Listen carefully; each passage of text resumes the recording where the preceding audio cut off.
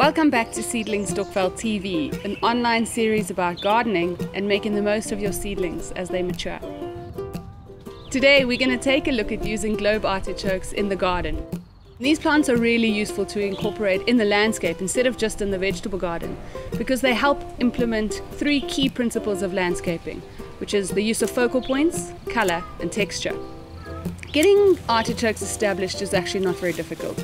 All you need to do is give them quite a bit of space because they get quite big, well-drained soil and a nice bit of compost to get them started. They don't need full sun, although they do appreciate probably about 4 to 5 hours of sun a day. So we're going to take a look at two different parts of my garden where I'm using Globe Artichokes to create two different feelings. In this part of the garden, I would like to create a tranquil, lush walkway leading up to an archway of fruiting plums, lemons and apples. The focal point is the archway.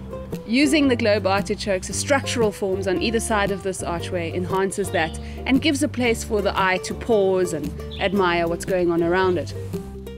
By using muted tones such as the greys of the tulbachias and the wild olives and the perennial basil, the dark greens of the spinach and the arums, all of these colours blend well together, so they create tranquility. Here on the other side of my garden, this bed is supposed to be spontaneous and create a feeling of excitement. So I'm using a big variety of textures and colours to make that happen. What will happen here with the artichokes is that their bold shape and their contrasting vivid grey will act as an anchor between all the movement created by these daylilies and these alströmerias who have long wispy flowers and nice strappy leaves.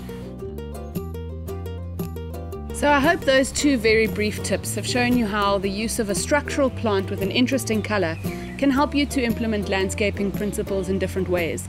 Also, how you can use an edible plant variety in a way that doesn't confine it to the vegetable garden but includes it in the broader landscape. Please come back for more tips and ideas on gardening and edible gardening here on Seedling Stokvel TV.